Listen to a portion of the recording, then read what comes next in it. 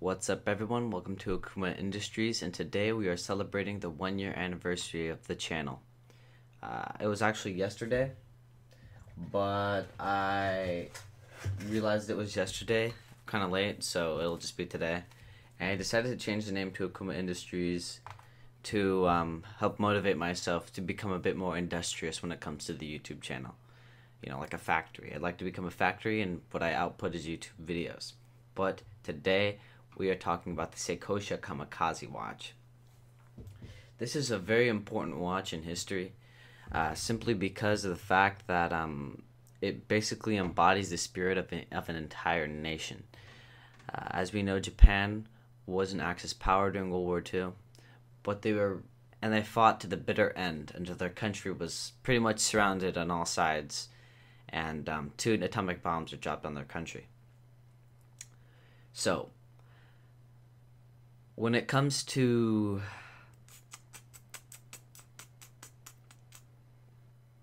explaining their culture, though, the culture of Imperial Japan was a very interesting thing.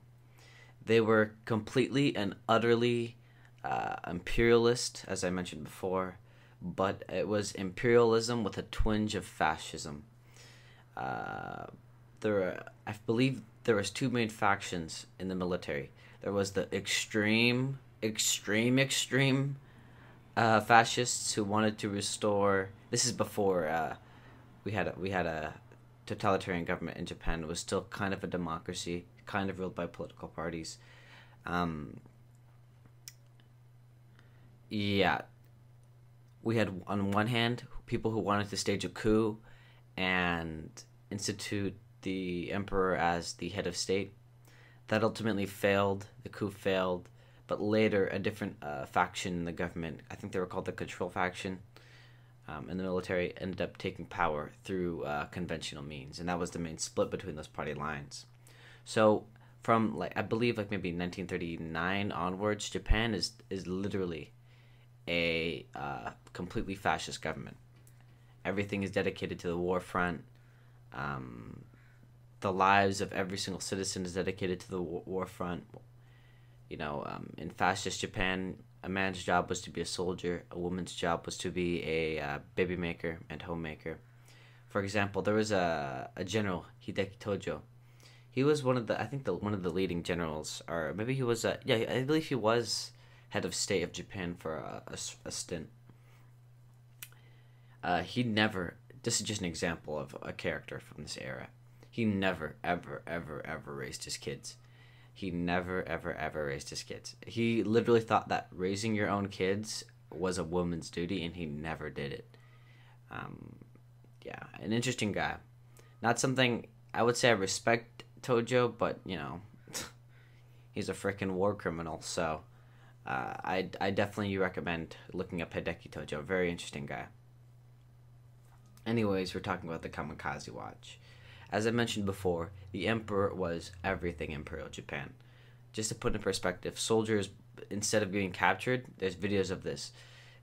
Their planes would land in the water, and instead of being captured by the Americans, they'd open up a grenade and blow themselves up in the middle of the water. It was a very common thing for Japanese soldiers to commit suicide or to do suicidal attacks on enemy positions, because being captured in their society was a sign of cowardice. Yeah, cowardice. However, this watch, I don't really like calling it the Kamikaze watch, because ultimately it was a marine aviation wristwatch. I mean, the watch wasn't just worn in kamikaze missions. The Japanese Navy was very powerful at the time. I believe it was probably the most powerful navy in the world, maybe second behind Great Britain.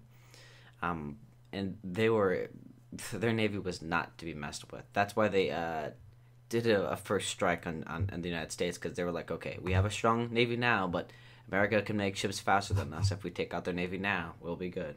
Didn't work, obviously. And Japan's getting pushed back all of the islands, and the United States is incorporating the strategy called island hopping. Basically, taking over these islands, setting up air bases, naval bases, resupply posts, and then inching ever closer to Japan. And Japan was also trying to do the same thing to America, but it didn't work after the Battle of Midway. So as the United States is advancing closer and closer and closer and closer to the Japanese homeland, the Japanese Navy is getting desperate, very desperate.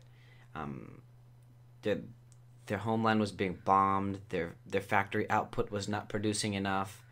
They weren't producing that many planes, and they figured, what do we even have left? We have our planes, we have our spirit, and let's go drive our frickin' planes into an enemy vessel to sink it. So what they would load up their planes with a crap ton of bombs, take them out, of course, and fire them directly into U.S. Navy vessels. Horrifying. I'll play a song which was the kind of like the national anthem to these kamikaze soldiers.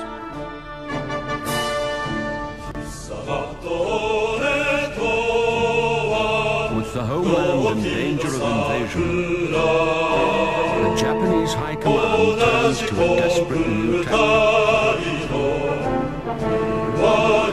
On the 25th of November 1944, the Japanese bomber closes in on the USS Essex. Its pilot is part of a new force.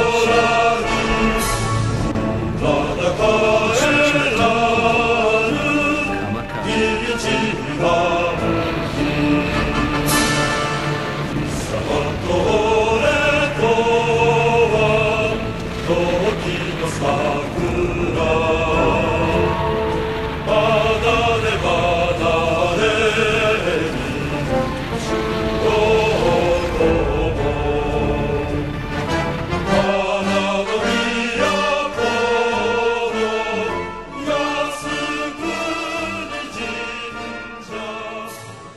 Yes, very, honestly, it is a bit sad. Yes, and obviously, if you were a kamikaze pilot, you died a kamikaze pilot. So, the wristwatch is under Seikosha. Seikosha is a subsidiary of Seiko, and it was a split-off section of Seiko because Seiko, I think they were focused on clocks, and I believe they also made some marine chronometers also. And of course, they made wristwatches. Seikosha is mainly the umbrella that Seiko used for their World War II wristwatches. And before, I didn't really know what happened to Seikosha. I was like, oh, did it kind of just go extinct? No. It kept on changing names. It went from like Seikosha to Danny Seikosha to all the way to nowadays it's Seiko Precision Incorporated and Seiko Clock Incorporated. And then I also was split off as the Seiko Epson stuff, which is, I think was split from Seikosha, but I would really consider it a separate entity. The wristwatch has a rotatable bezel, of course. I think there is some chronograph versions, but just like in the other video I mentioned with the you're at sea, and it's very important to know how much fuel you have at sea. I mean, for example, I can't remember if there's the Battle of Midway or is it a different one. A bunch of Japanese carriers got sunk. I think it was like 3 Japanese carriers. And the pilots were circling around for like an hour or 2 hours or however long because they had nowhere else to refuel, right? You landed on the carrier, you got refueled, then you got sent back out. But these guys went off to fight the Americans. They come back, all their carriers are sunk. And they just zoom around for a while, and they land in the water. At sea, when there's no land, the thing that you can use to refuel is your aircraft carrier. It's very important to know what the distance, literally how much fuel is exactly in your thing, how many hours have elapsed, etc. Very important, that rotatable bezel. It had an oversized crown, just like the BUGR for the Germans, because you had these thick gloves. You need to be able to twist it with these thick gloves, because remember, this is World War II. If you're going out in these airplanes, going real fast, going real high, it's cold up there. So the crown needed to be able to obviously work. These had a 48.5 millimeter case. Woo, gigantic.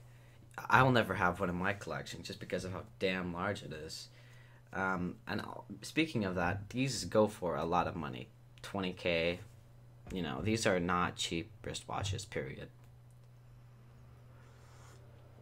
And on top of that, not many are available.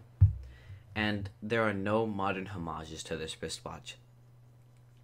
Other watches like the A11 or the Bugyer or the what is some of the Dirty Dozen wristwatches, they have modern remakes. This does not. Obviously, it's because of the stigma of it being, you know, a Kamikaze wristwatch, and it's not.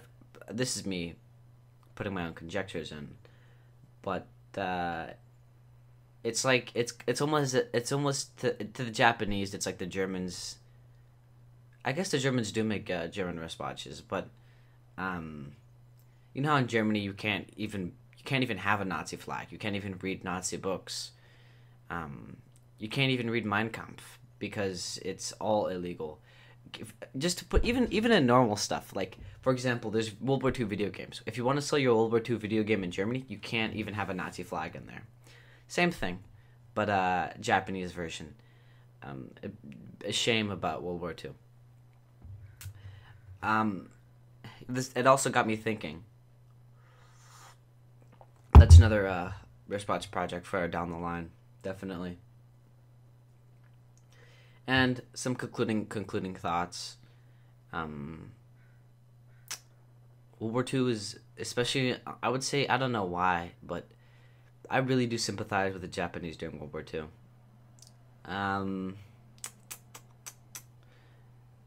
They put up a really good fight. They were defeated, and thank God they were defeated.